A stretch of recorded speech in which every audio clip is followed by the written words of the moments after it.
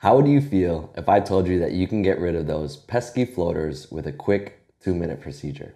Would you be interested? Now, what if I told you that procedure also has the risk of causing permanent vision loss? Would you still do it?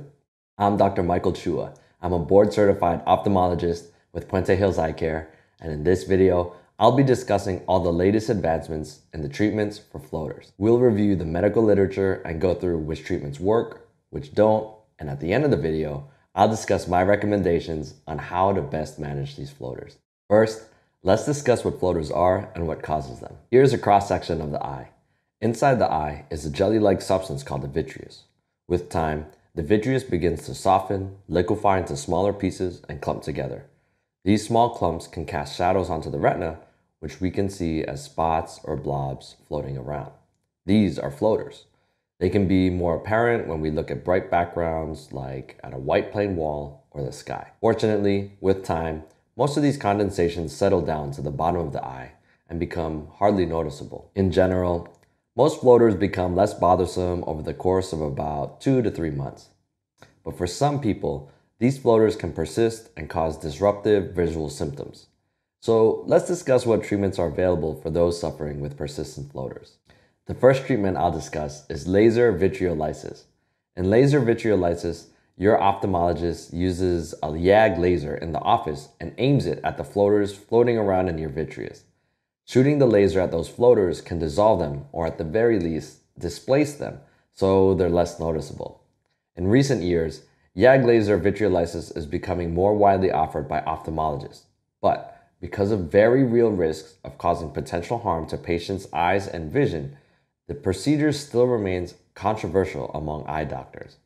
So let's take a look at the literature to see what evidence is out there regarding the procedure. There's actually only 2 randomized control trials in the medical literature which looked at the use of YAG vitreolysis for floaters. In this study from 2017, ophthalmologists took 52 patients with symptomatic floaters and randomized them to receive either YAG laser vitreolysis or sham laser. In the YAG treatment group, patients were given dilating and numbing drops. Then they sat down at the YAG laser. The ophthalmologist used a contact lens to keep their eye open, and then used the laser to shoot at all the visually significant floaters and kept increasing the energy of the laser until the ophthalmologist saw that all the floaters were vaporized. Patients in the sham group would undergo the same process. The only difference was that for the sham treatment, there was a special lens filter glued to the surface of the contact lens so no laser energy would pass through. This way, patients wouldn't know whether they received a laser or not. One key criteria for patients in this study, though, was that their floater had to be located centrally in the vitreous, at least 3 millimeters from the retina and 5 millimeters from the lens, in order to minimize the risk from inadvertent laser damage to nearby structures.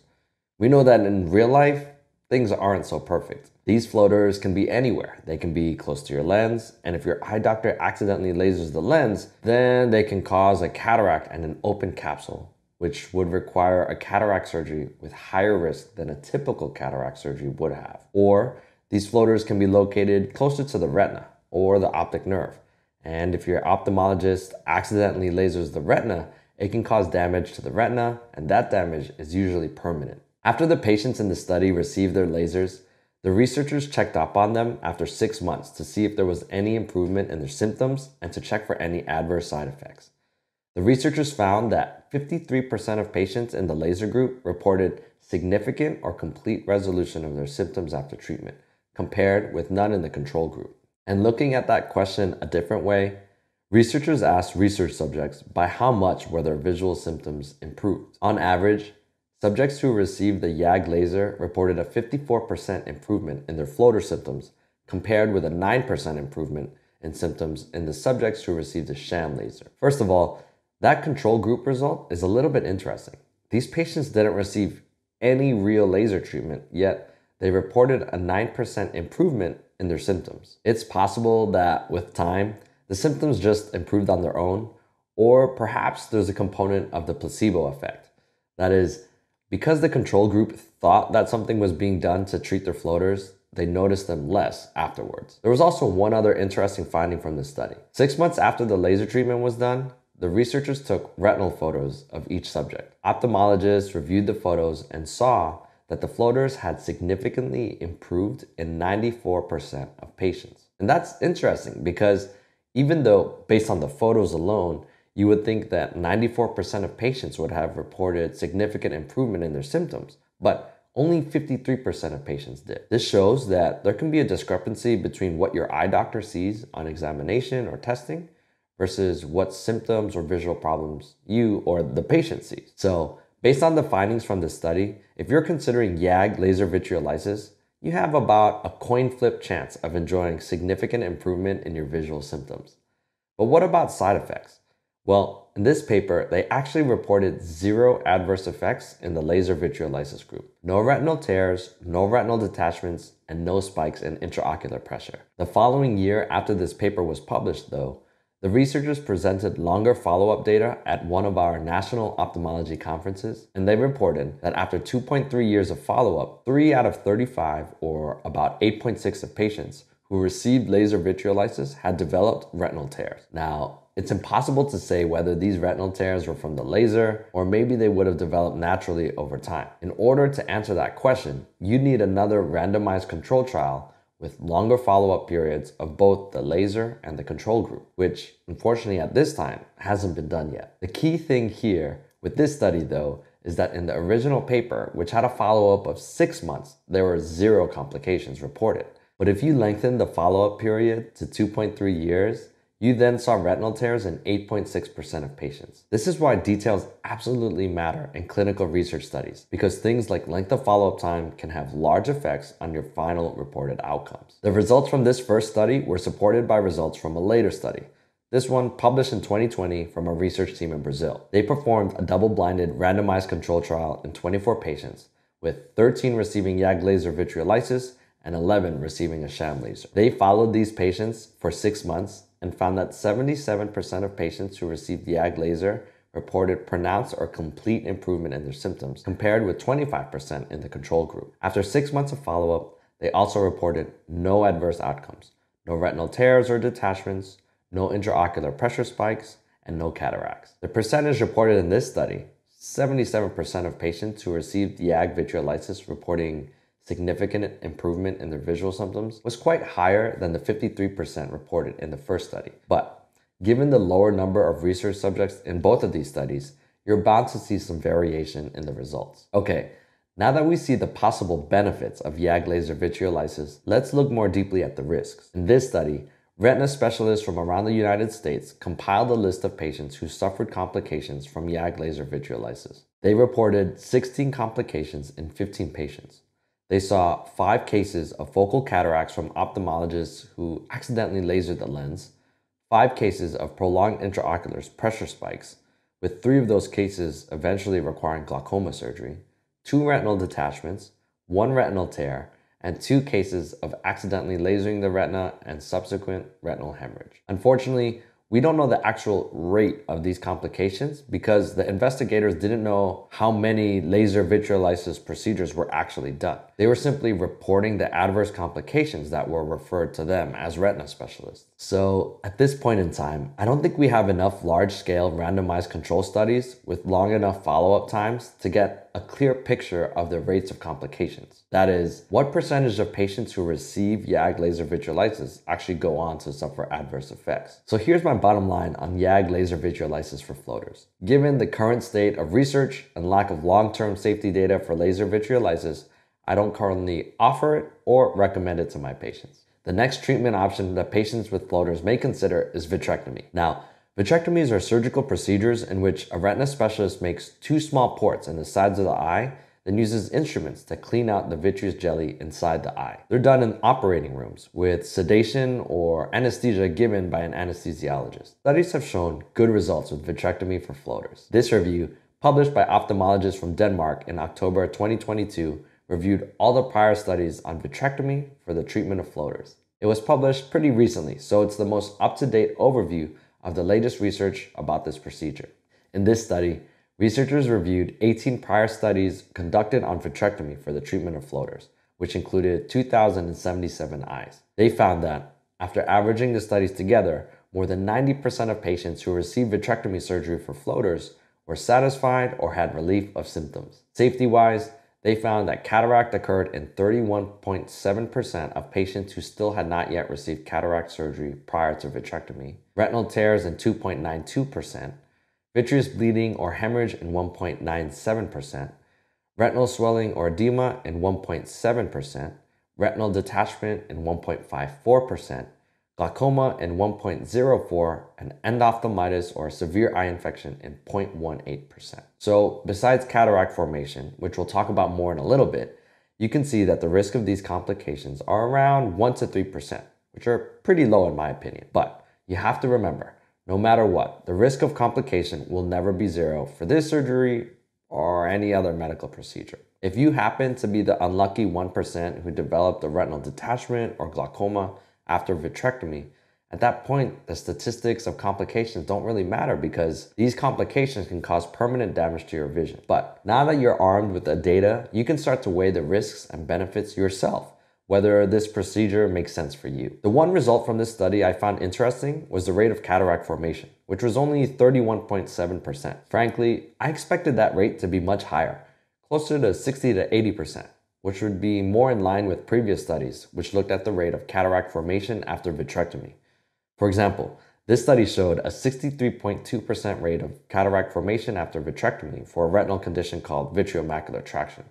And this study showed an 80% rate of cataract formation after vitrectomy for the treatment of epiretinal membranes. This study from the journal Ophthalmology Retina helps to explain these seemingly discrepant results. In this study, researchers reviewed 96 eyes who received vitrectomy for the treatment of floaters. The investigators split up these eyes based into two groups based on one key difference: the technique for vitrectomy. In one group, the surgeons performed what's called an extensive vitrectomy, in which they basically cleaned out as much of the vitreous as possible, including the vitreous close to the lens and the vitreous close to the retina. In the other group, surgeons performed what's called a limited or core vitrectomy, in which they only removed the central portion of the vitreous. They found that in patients who received an extensive vitrectomy, after 2 years of follow-up, 87% of eyes required cataract surgery thereafter, which is more in line with what I expected. But interestingly, they found that in patients who received just the core vitrectomy, only 35% required cataract surgery within 2 years. The theory they proposed had to do with oxidation. The researchers used a computational model to show that performing extensive vitrectomy doubled the levels of oxygen behind the lens, and this increased oxygen speeds up the oxidative processes that lead to the formation of cataract. In one of my previous videos here, I explained how oxidation is one of the key processes in cataract formation, so you can check that out if you want to learn more. So if you're having a discussion with a retina specialist about possible vitrectomy for the treatment of floaters, this particular detail, whether it's an extensive or a limited vitrectomy, matters a lot. That's because if you've never had cataract surgery before and they perform a full extensive vitrectomy, chances are you're not really only signing up for one surgery, you're signing up for two. You'll be getting that first vitrectomy for your floaters, but you'll also be needing cataract surgery soon after.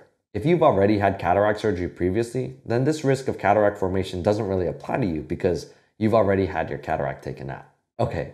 Now, the next intervention I'll talk about for the treatment of floaters is much less invasive. It's eating pineapples. This study from Taiwan in 2019 looked at whether eating more pineapples could decrease the symptoms of eye floaters. Since the study's been published, it's received quite a bit of media attention. I will tell you right off the bat, this study left me with more questions than answers. It was published in the Journal of American Science, which doesn't seem to have any sort of rigorous peer review process. You can see that their website has a bunch of broken links and looks like it was designed maybe 20 years ago. And let's start with an excerpt from the abstract of the paper. The famous, beneficial, and delicious pineapples were supplied by the local farmers selling to the world since 1900. That's an unusual sentence to write in a scientific paper. And reading through the paper, it becomes apparent very quickly that this study would never be published in a legitimate peer-reviewed scientific journal. But let's go through the study and see what we can learn. In this study, researchers took 190 patients and split them up into two groups based on how many floaters that the researchers saw on examination and with eye imaging. They had 120 patients with one floater and 70 patients with multiple floaters. The researchers then had each research subject eat 100 grams of pineapple per day for 3 months. After 3 months, they examined the research subjects again and reported that in the patients with one floater, only 35 out of the original 120 had floaters on examination, or improvement in 70.8% of subjects. And in the patients with multiple floaters, only 19 out of the 70 had floaters on examination, or an improvement of 72.8% of patients. These numbers only reflected what they saw in exam. In this part of the study, they didn't measure or report if there was any significant improvement in patient symptoms. In the next part of the study, they wanted to examine if there was a dose-dependent effect of pineapple intake on floater symptoms. They took 3 groups of 66 research subjects and gave the first group one 100-gram piece of pineapple per day, the second group 2 pieces of pineapple per day, and the third group 3 pieces of pineapple per day. After 3 months, they found that 54.5% of research subjects who ate 1 piece of pineapple per day reported improvement in their floater symptoms. 66.7% of subjects who ate 2 pieces of pineapple per day reported improvement in their symptoms, and 74.2% of subjects who ate 3 pieces of pineapple per day reported improvement in their symptoms. At the surface, these results look appealing, but remember that there is no control group in this study to compare with. The researchers from this study theorized that bromelain, which is an enzyme found in pineapples, can break down the collagen in our vitreous to decrease the appearance of floaters. But biologically, even if you ate enough bromelain in your diet, why would it only be delivered to your eye to break down collagen in your vitreous? Why wouldn't it break down the collagen in your skin or cartilage or muscles? If it did, people might start to look like they're melting. Another reason why I'm skeptical of these results is that they have not been replicated in any other study from different researchers. So, does a pineapple a day keep the floaters away? The answer is, sadly, no. Following the pineapple study, there have been a few more studies published which looked at different supplements and their possible use in the treatment of floaters. This study is a double-blinded randomized control trial out of Europe, which investigated the efficacy of one of these new supplements. In this study, researchers took 61 subjects and randomized them into either a treatment group or a control group. The treatment group took a daily supplement consisting of L-lysine, vitamin C, Vitis vinifera extract, and citrus aurantium, while the placebo group took placebo pills. These last 2 ingredients in the supplement, Vitis vinifera and citrus aurantium, sound like fancy ingredients, but they're really not. Vitis vinifera is a scientific word for the common grape. Vitis vinifera extract is basically just taking grape seeds, drying them, then crushing them. Citrus aurantium is the Latin name for the bitter orange. Those last 2 ingredients, they're just fruit extracts. So after randomization, 31 subjects took the supplement, while 30 subjects took the placebo pill. These research subjects were then followed for 6 months to see if there was any effect on vitreous floaters from the supplement. Now, the research subjects had each research subject complete a floater disturbance questionnaire, both at the beginning of the study and after 6 months of treatment. The questionnaire assessed the subjective effects of floaters on each patient's quality of life. The investigators also checked each subject's visual acuity, contrast sensitivity, and took pictures of each subject's floaters before treatment and after 6 months of treatment. The results after 6 months of treatment were actually pretty interesting. Let's take a look at this table and dive into the results. In terms of visual discomfort from floaters, the placebo group had a baseline score of 3.69. In this case, larger numbers meant more discomfort from floaters. After 6 months of taking placebo pills, the average score was 3.35, not a significant change. Now, looking at the supplement treatment group, the average score at baseline was 3.90. And after supplementation for 6 months, the average discomfort score decreased to 2.10, which was a statistically significant decrease. And based on eye imaging, the researchers saw a significant decrease in the appearance of these floaters in the supplement group, while they didn't see a significant change in subjects who received the placebo. Remember though, from the YAG laser study, that there can often be a discrepancy between what the doctors or researchers see on examination or in photos and what patients report in their subjective complaints. Now, given these promising results, would I recommend these supplements to patients who suffer from floaters? The answer is no, not yet, for several reasons. First, this is a small study. They only gave the treatment to 31 subjects, and with such a small sample size, it's hard to tell if these results would be generalizable to everyone with floaters. I would need to see similar results in a larger scale study, perhaps from an independent third party, before even considering this as a viable treatment option. Okay. The last method for managing floaters I'll discuss is the one I recommend the most often, and that's observation. I know this may be disappointing for some, and when I recommend to my patients to watch these floaters for now, I don't want them to feel like I'm dismissing their complaints and symptoms.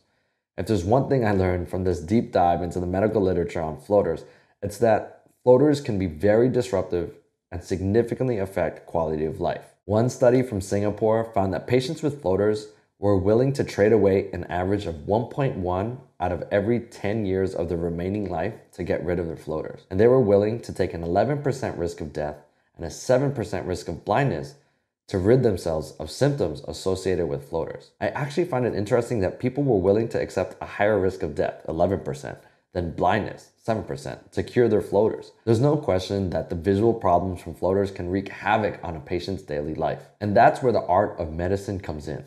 Our job as doctors is to listen and to help our patients weigh the risks and benefits of the different treatment options that are currently available. And as much as I want to cure every one of their floaters, patients need to understand that if they're considering a laser procedure or surgery for the treatment of their floaters, there are risks, just like every other medical procedure or surgery that exists. After reviewing these studies, though, on all the medical literature regarding the treatment for floaters, I hope that you can now have more informed conversations with your ophthalmologist about the best treatment for you. One last thing I'll mention about floaters. If you notice new floaters, flashes, or shadows over your vision, make sure to see your eye doctor as soon as possible, because that might be a sign of a retinal tear or retinal detachment, which can cause permanent damage to your vision, especially if it's not treated right away. Okay, I think that's enough for this video, but if you found the information in this video helpful, please give us a thumbs up and subscribe to our channel for future updates. And if you live in the Los Angeles, Orange County, or Inland Empire area and want to get your floaters checked out, feel free to visit our website or give our phone number a call to make an appointment today.